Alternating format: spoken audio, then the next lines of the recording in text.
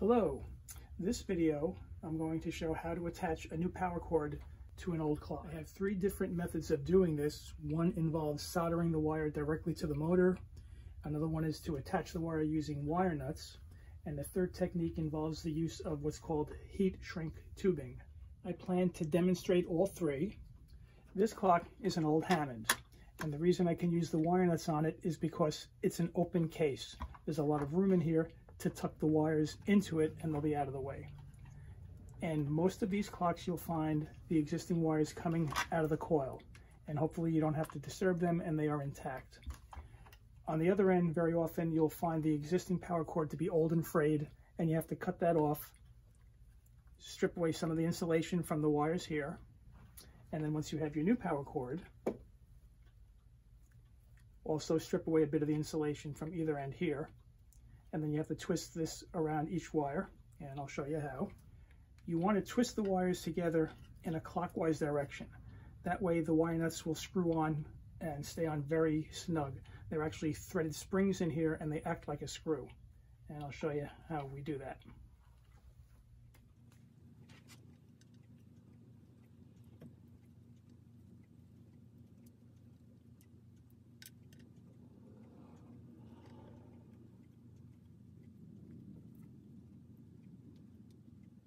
Once they're on, check to make sure they're nice and tight. They don't pull off easily. There's no need to secure it with electrical tape. A lot of people will do that, but the tape ends up drying up, getting brittle, and comes apart as the years go by. The last step is just to slip the wire holder through the back plate, position it, screw it back in, and you've completed replacing a power cord in what I like to refer to as an open clock case. I'm going to show you the next way to do one on what's a closed case. What I want to show next is how to replace the power cord on a clock that fits into a closed case. And I'll show you what that looks like. This is a closed case. The clock mechanism that fits in here fills up the whole space. There's no excess room in it to tuck in any wires the way there was in the first one here. This is a Hammond. This is the type of mechanism that fits in here, and once it's in, there's no room for anything. And what has to happen is the wire comes out from the coil just through this little opening here. Because of that, it's a whole different technique to attach the wire. A lot of different tools are needed. I'm going to show you what I need to do that and how we do it. What you will need for this is a soldering gun or iron, along with some solder.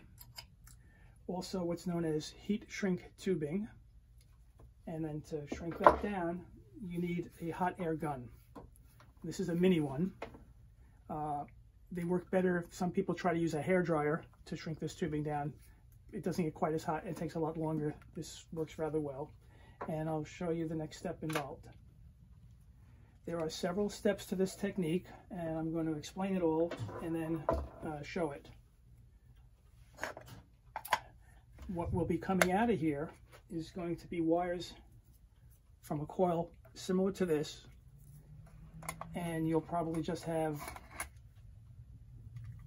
you're going to see the couple of wires coming out the back like this. In order to attach the new power cord, the first thing is you have to tin these exposed tips, which means you coat it with a little bit of solder. Prior to doing that, you have to slip your shrink wrap tubing over it. Once this is soldered together, this slides up between where the wires are connected, and then the hot air gun will shrink this to a tight fit around the wire, securing everything and making a very nice, safe, tight fit. And let me get set up and I'll show you how to do that. Although you would have to do this to both wires, I'm just going to demonstrate it on one of them.